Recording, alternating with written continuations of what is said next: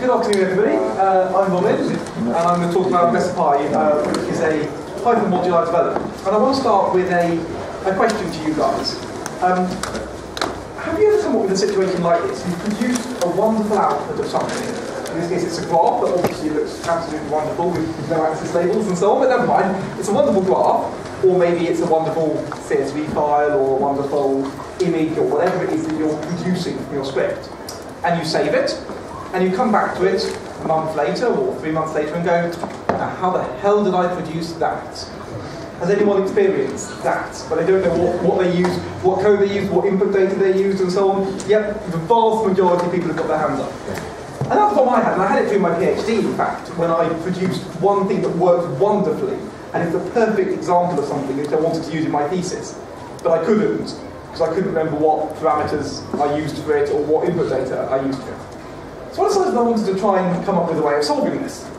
And this is basically some kind of sort of provenance type problem, lab notebook type thing of, what did I do to create what I've got sitting in front of me? And if you're a biologist or a chemist or something working in a wet lab, you make very detailed notes. Stuff in this beaker is a combination of this and mixed with this, and at this temperature for this amount of time. But people in computer science and computational fields don't really tend to do that. So I tried to come up with a computational solution to this. But there were a couple of requirements, and the first biggest requirement was it must be easy, because we're all lazy, at least I am, and I don't want to do anything that requires me to manually annotate all of my bits of my Python code that do inputs and outputs or whatever. I want it to just do it. And brilliant, they started at the same time. Someone close that window, actually, yes, thank you. Help, but never mind. Thank you anyway. And also, the second one really was that it must work with libraries without modification. I can't go up to the people who write Python or the people who write NumPy and say, you must do this so that I can have this cool Python module working, because that's just not going to happen, at least at this stage. And somewhat surprisingly to me, in fact, I managed to come up with a way of doing this with this module, which we call Recipy, based on the idea of a recipe. It's recording the recipe that you use to sort of bake your output that you produced. And I first developed this with a couple of colleagues of mine, Raquel and Yannicka, at the Software Sustainability Institute's collaborations workshop back in 2015, which we won the hack day with some tablets we're holding there. And basically, it's actually a remarkably simple tool to use, and that's its idea, to be as effortless as possible. So if you take a bit of code that looks like this. This is some fairly standard sort of scientific Python code. If people in here aren't sort of scientific Python programmers, exactly the same sort of things apply to any code you might be writing that use sort of standard built-in Python input and output functions. But here we're importing a few standard libraries, reading in a CSV file, doing a plot and saving it, and doing some manipulation of the temperature here, multiplying it by 100 for some reason, and saving that out again. To make this work with Recipy, and to be able to keep track of exactly how you run this and what inputs and outputs you've used. Thank you. All you need to do is add one line of code to the top of it. One line of code that says import Recipy. And that does the magic. And the magic is what I get to demonstrate. So, can you guys all see that at the back? Yep? Good. Right, so, we've got a Python script here.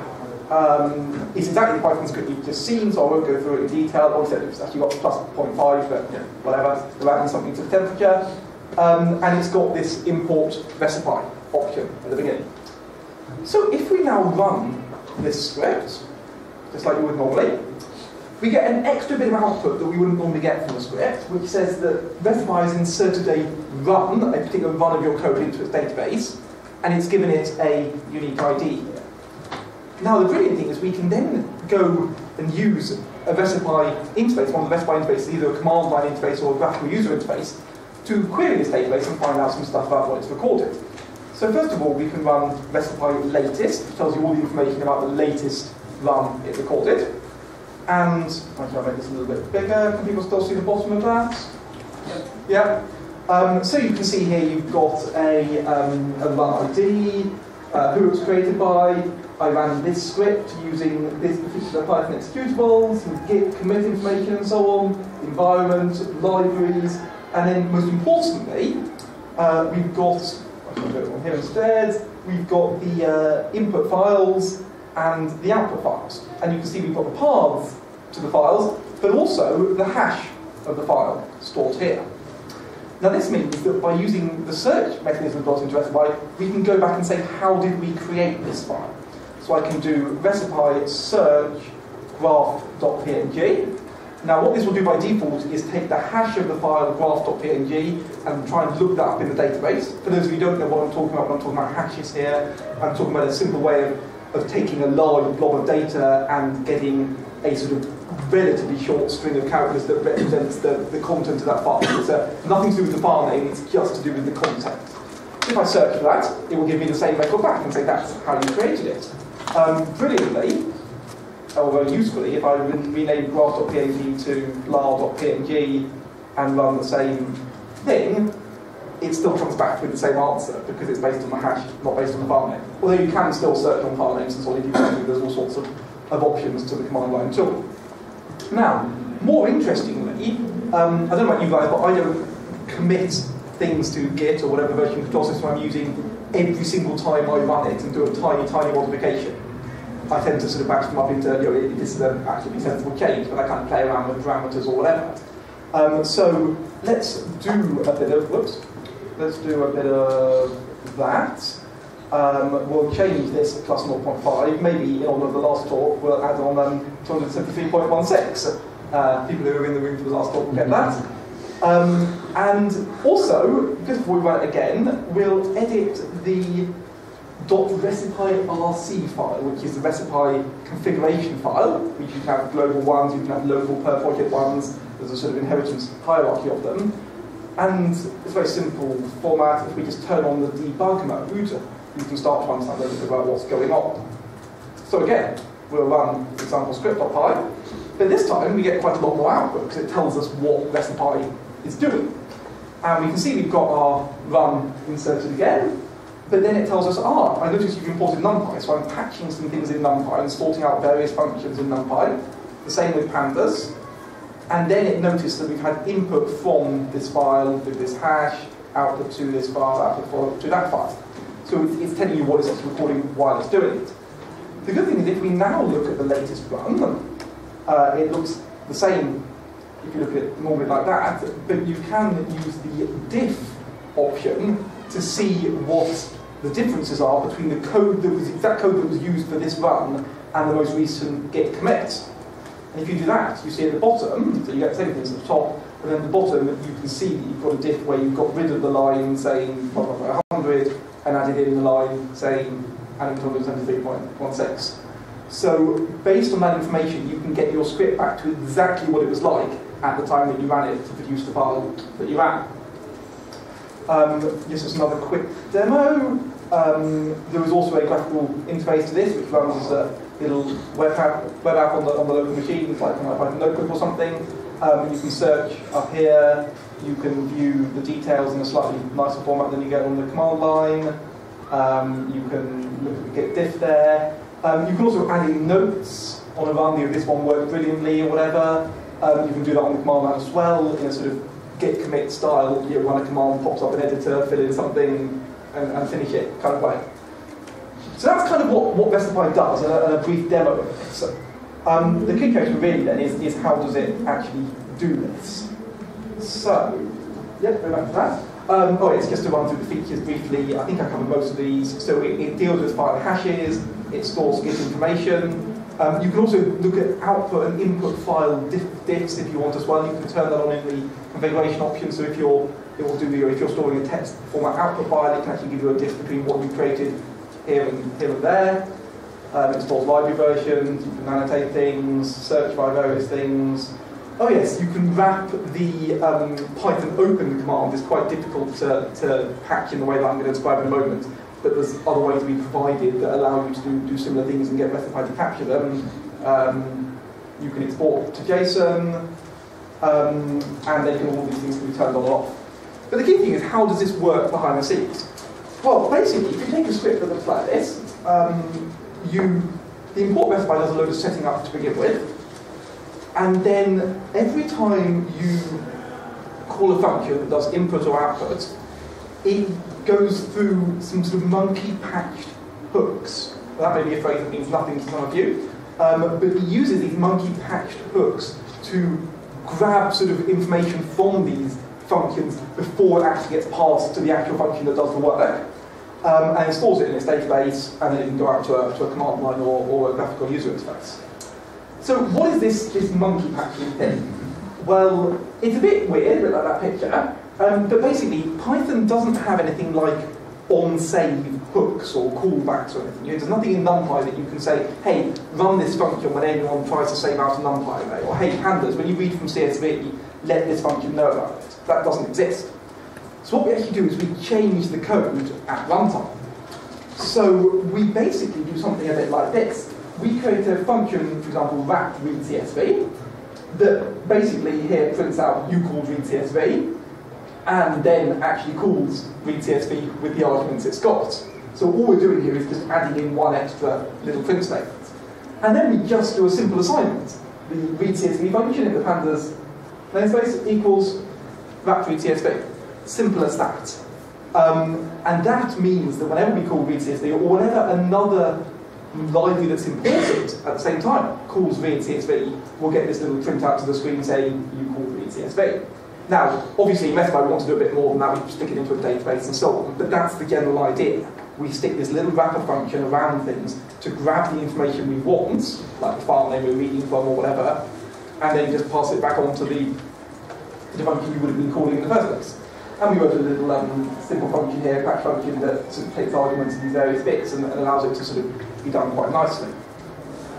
The next problem, once we've got this monkey patching working, is we need to store it somewhere. And we decided to use a NoSQL database as a back end here because the stuff we were using was very much sort of dict style JSON sort of style. It didn't lend itself to a standard sort of SQL tables and columns kind of approach.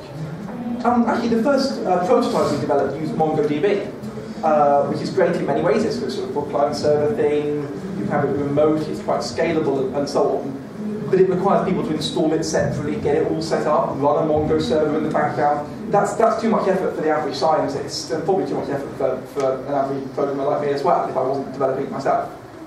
So actually we switched to using something called TinyDB at the moment, which is a pure Python NoSQL database. It's basically a fancy way of manipulating some JSON stuff and searching it and so on. But the brilliant thing is when you type pip install Recipy, it installs TinyDB, it doesn't need to run in the background, it just works.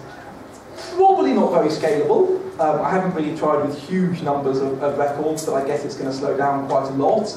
But we're hoping to sort of, over time, have a database abstraction layer so we can go out to Mongo or TinyDB or whatever works best in that situation. The next issue that we had to deal with was that we could do this patching of modules, but we didn't know what modules to patch because we didn't know what modules was actually used in the script. We didn't even know what modules were installed on the machine. If we try and patch NumPy and they haven't got NumPy, we were like, is this going to work? We try and import NumPy, it's going to give us errors. What do we do? And we use something called sys.metapath. Just as a quick survey before we start, has anyone heard of sys.metapath? No, great. That means if I talk nonsense about it, you won't know. But basically what I'm saying isn't too much nonsense, it's probably just not 100% technically detailedly accurate. Basically, sys.metapath is a list of objects used to search for packages, which probably makes very little sense really, it's a statement. But basically what it means is that when you do something like import NumPy, what Python does is it goes through these different objects that are sitting in this basically just a list of objects in sys.metapath, and it uses those objects and says to them, hey, try and load NumPy. And the object will say, yes I can, or no I can't, or no I can't find it, or whatever. And if it doesn't work, it goes to the next one, and it goes to the next one. And so basically, in at least Python 3, Python 2 is slightly different as usual, in Python 3 at least it comes with a sort of default list of ways of searching for objects, which is sort of to search the file system and to search the kind of built-ins and so on. But you can add to that. So the normal way that sys.metapath objects work is when you say find numpy, it tries to search the file system. Or there was no reason why you couldn't write an object that actually tried to search online and automatically you can install it or something. But for the moment, normally they try and search the file system. And then when you try and load the module, it says, right, just import the module and load it using some of the sort of import machinery that works behind the scenes in Python. What we do is we sort of twist this to our own ends. And we say, okay, when we put some other objects on this path and say, when you're trying to find a module, don't listen to it if it's saying it wants to find pandas or matplotlib. Only listen to NumPy. But when you find that someone's trying to import NumPy, say, yes, I can find NumPy, that's brilliant, yeah, I can do that. And so then very shortly after that, the Python interpreter itself will call one of the other functions on this object, one of the other methods, saying, okay, you've told me you can find NumPy, load it in for me, please.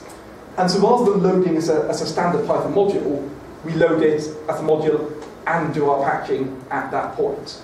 So we've hooked here into the sort of inner workings of the import machinery in Python. And the really great thing is that it's great that Python actually lets us do this. Because a lot of languages, I don't think you'd be able to get into those nuts and bolts of the way that the import works sort of at the language level.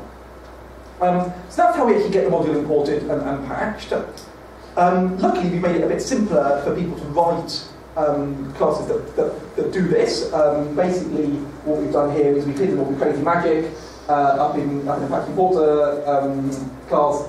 Patch simple inherits from that and is nice and simple to use. And then below that, we've got the various classes that create the objects that actually go on to sys.metapath, that patch pandas and NumPy and matplotlib and various other modules. And these are actually really, really simple. Any one of you in here could write one of these for a module in about 5 minutes, I guarantee it. Because it literally looks a bit like this. This is the entire code of patch NumPy, because all of the crazy magic is hidden further up in the inheritance tree. And we just create a module that inherits from patch simple, tell it what the module name is, tell it, okay, these are a load of functions that are used for input, these are the functions that are used for outputs, and then we use a nice little utility function we've written called create wrapper that says, okay, whatever an input function is called, we want to call the function log input, which is what actually grabs the information about the inputs you're doing and stores it in Recipy. Taking the 0th argument, which in this case is the file name, so that's the bit you want to actually store and keep track of, and say, oh yeah, it comes from NumPy. Simple as that. And that's actually a really easy way to write things to extend this to work with a broader range of modules. The problem we're currently tackling with Recipy, luckily with the help of a lovely group of people with the Software Sustainability Institute, just as a reference, who in here has heard of the Software Sustainability Institute? Hooray! Good. For those of you who haven't, they're a UK organisation funded by UK research councils who are focusing on software in science and the sustainability of software in science, because it's really important for science, but it's often overlooked by scientists, by research funders, by universities and so on. So they do things about developing code effectively, but also keeping code running, the sustainability of things like that, to do with funding, to do with jobs, to do with teaching scientists how to code, they're involved in software carpentry, a huge range of things they do. They're a great bunch of people. And they have something called the SSI Open Call, where you can submit projects and say, hey, we'd like you to actually help us with this project and do some work on it. And so we did that for Recipy, saying the real difficulty was how do we test this? How do we get automated testing and some kind of continuous integration going for this module?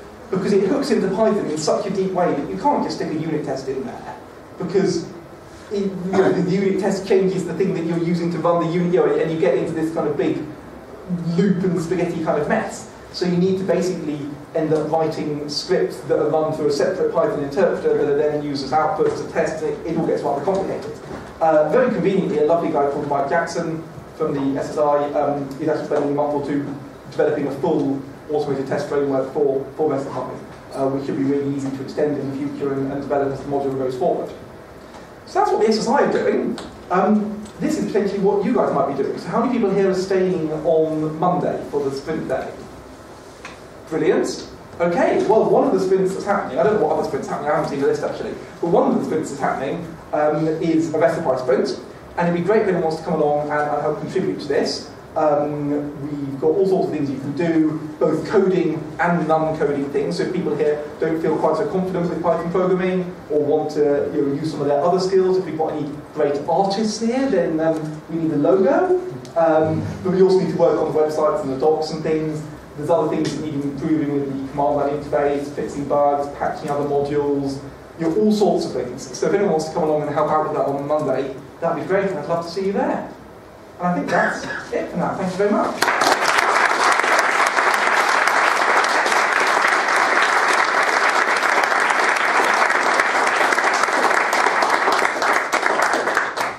Thank you very much.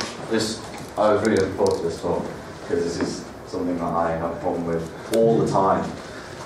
Every time I'm doing any work, I think this time I'll fix it. I'll do it properly this time. Yep. And never any time. Does anyone have any questions? So when you searched for blah.png because you had changed the name, it still searched by the hash. Yes. Is that because it reworked the hash? Basically, when you run Recipy search file name, it takes file name, calculates the hash of that file, and then searches for that hash. And if it can't find it, it tells you it can't find anything with that hash, and you can then say, okay, in that case, search by just the file name. If you've done some sort of, let's say you've created your graph and you've done a little bit of modification to it in Inkscape or Illustrator or something to add a few extra bits or whatever. So potentially with very large files, that could slow down the process quite a lot. Yes, so that is one of the issues. The hashing is pretty quick actually for even relatively large files. What you can do with, again, in the Recipy RC file is there's a section called ignored metadata, and you can say, okay, for anything running in this directory or in this project, ignore input hashes or output hashes or whatever. Don't bother computing them, because that can slow down, as you said, if you're outputting a 10 gig file, that can slow down the run of your program as well as you then trying to search for it later on. Yeah. Cool. Yep. Does it handle command line arguments? It does. It does. I don't know whether I don't think this one actually takes any command arguments, but if I try that, let's see whether this works. Yes, using command line arguments, etc. Yep. Did you say you can't deal with recursive imports or depth? So one import and that one, if you're patching one module that gets imported, if that imports stuff that you also want to patch, did you? No, say that works fine. That works fine. Oh, okay. Yeah. So that's one. Sorry, possibly I said that. Yeah. So basically, because we're hooking in at the low level of the imports, it just whenever that module first gets imported, it gets patched. And once Python modules have been imported, they kind of just sit in a dictionary. Yeah, so you start loading it. When it's finished loading, you patch it, and if it calls something else, another instance patches that. Yes, basically, yeah. And presumably, you walk the rest of the way down the meta path to do the imports. So yes. Yeah. So you're at the head. Yeah. And then you might have a zip file importer and a file system importer, and you just call those guys, and whatever else is in them. Yes, that's right. Yes. Okay.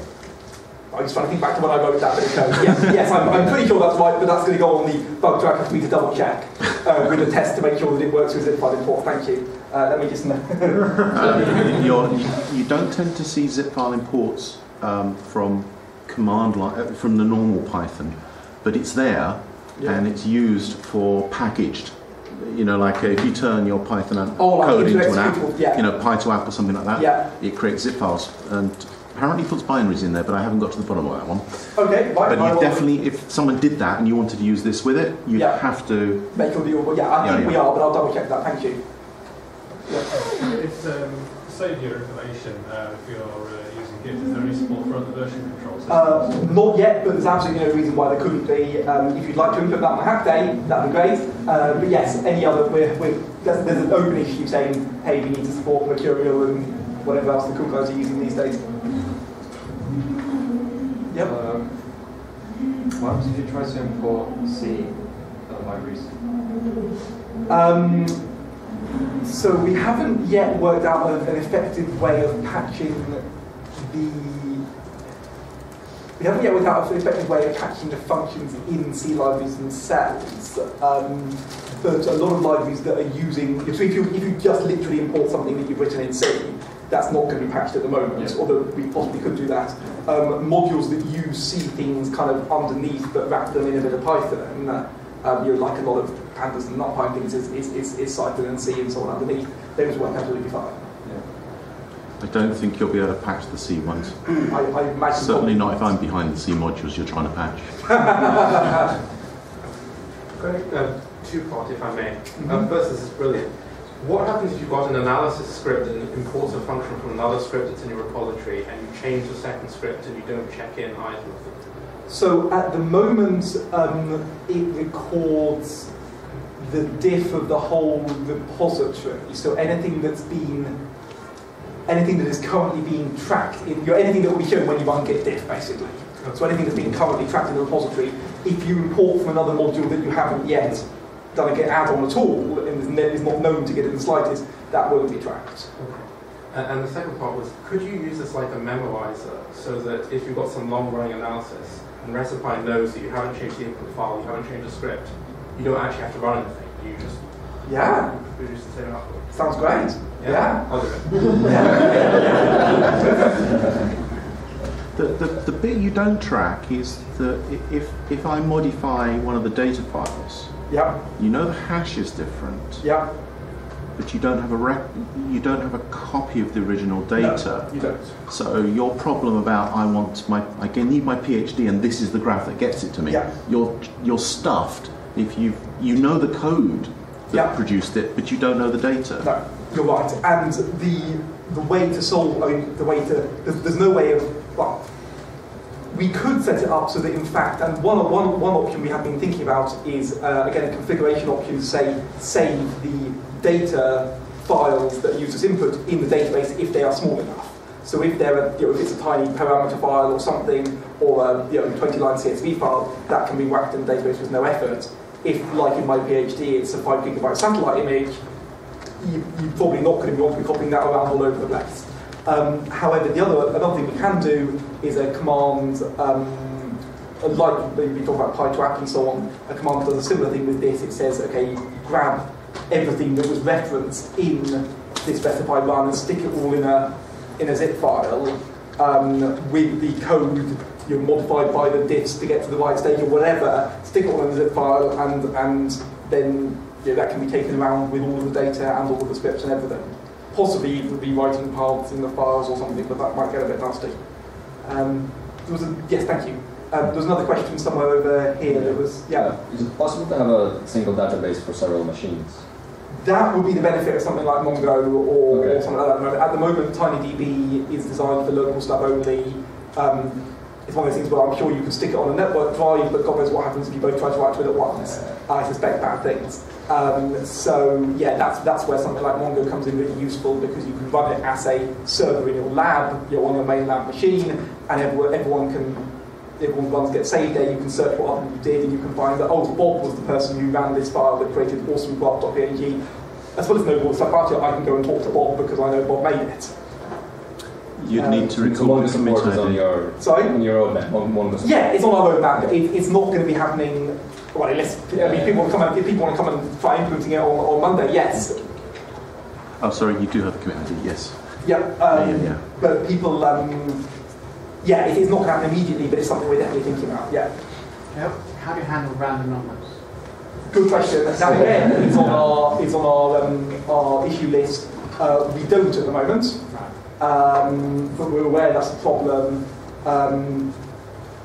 We've been thinking about various ways of solving it. There's a few tricky issues in there. It'd be not so easy if everyone just manually set the seed at the beginning of all of their scripts, but that doesn't happen. Well, I do that in my scripts quite often, but that doesn't happen. Talk to me later about that, and we can tell them how to do that. Hello. I don't want to. I feel like King's New Clothes here. So, if you just check your source code into a revision control system, doesn't a lot of what you've done just happen automatically? So I have a vast amount of code. Yep. The most important thing about anything, whether it's a source file or data, is you've got to put it in a revision control system. Because if you don't, you end up in a mess. So Yes. if you were to be disciplined by saying, take all my Python code, check it in, run the test, check by continuous integration, I can get diffs from my files automatically from Git. So Yes. what? Okay, so yes is the answer. In many ways, you can do a lot of stuff like that. There's a few responses to that. One is that it doesn't, when you've got an output file that you have saved somewhere, that is a sort of file that you don't want to check into Git. For example, it's a 5 GB satellite image output file, like I was dealing with.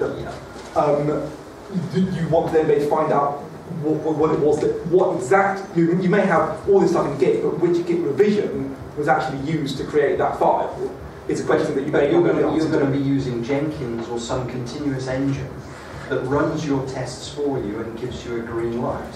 So the important thing is when you write your code, you write your test, you hand it over to Jenkins, that runs it, you get a green light. So then you've got your provenance, because Jenkins is keeping all of the revisions that it used. This is not software engineering.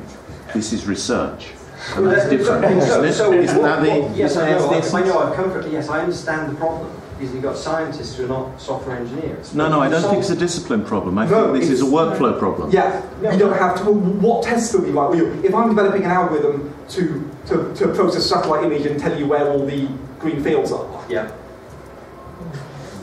I could have, when I finish developing my algorithm, I could have tests of whether it got the right answers or not. Yeah. But I then have a few little knobs I can tweak about exactly how it tries to find green fields. And I've found, I've got my lovely output with my perfect green fields around Cardiff.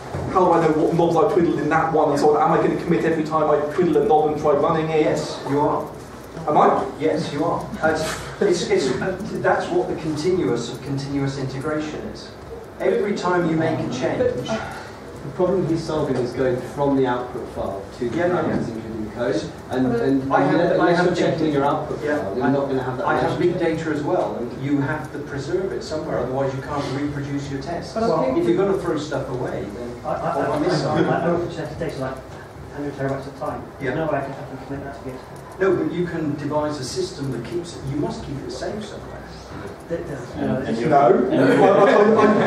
Most of the outputs that I create, I mean, unfortunately, in my actual personal experience, I mean, again, people might differ a bit, in my personal experience of my PhD, the vast majority of the outputs that are produced through my algorithm when I was developing it through my PhD do not exist anymore, because I had 1 or 2 or 4 or 5 terabytes of hard disk space, and that was it. And I couldn't afford to buy unlimited hard disk space to store all of my fiddles. Your implementation would be, because your source code. But so I think the two issues are. The problem Robin's trying to solve is that the thing about twiddling the knobs is not that the knobs are in the source code. They're command line arguments that pass at the source code. So that's the thing. Well, that can be source as well. It's a text file that you can run. If I'm writing a test. We have got another question back. Sorry. I think from an ops point of view, this is great because I have stuff that I'm not allowed to check into Git because of the security point of view. I have local stuff that I have to run my tests against. This is amazing, of course, stuff like that. I'm just wondering if you can build up a list of run IDs and then automate running them sequentially, so I know if when I update my script whether I've broken something in my unit tests. Great idea. You can't at the moment, but there's no reason why that couldn't be implemented really easily. So one thing I started playing around with relatively recently was a very simple reproduce command from Recipy that basically grabbed the, it had a few options as to whether you grab the latest version of the code or the exact code that was run in Recipy in that particular run, given the run ID, and would grab all of the things and run it and check it got the same answer. So yeah, there's no reason why you can't do that. Okay, very well, thank you. Great, thank you. Any other questions? Thank you very much.